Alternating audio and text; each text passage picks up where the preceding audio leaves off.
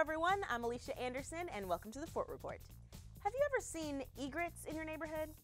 They're fascinating to watch, but they are very messy creatures.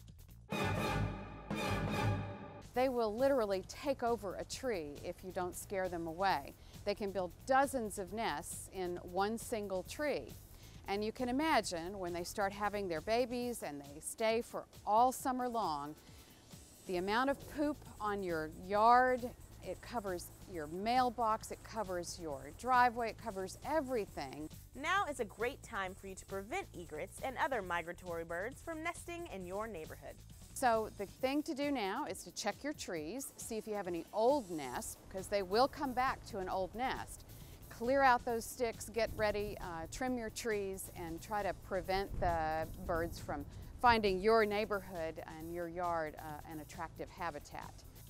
Once the birds build the nests and lay an egg, you cannot touch the birds because they are protected by an international treaty. The number one thing that you can do to help prevent egret nesting is to trim your trees.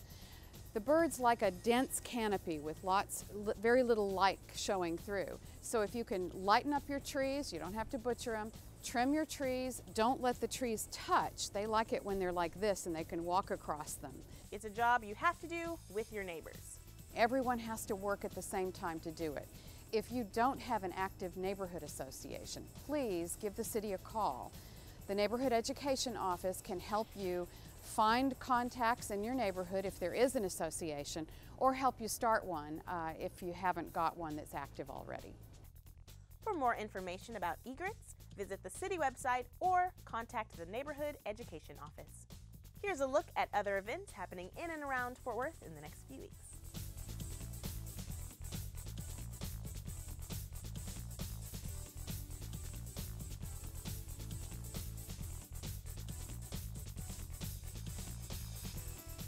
For a listing of more events and city meetings, you always can check the calendar at the city's website.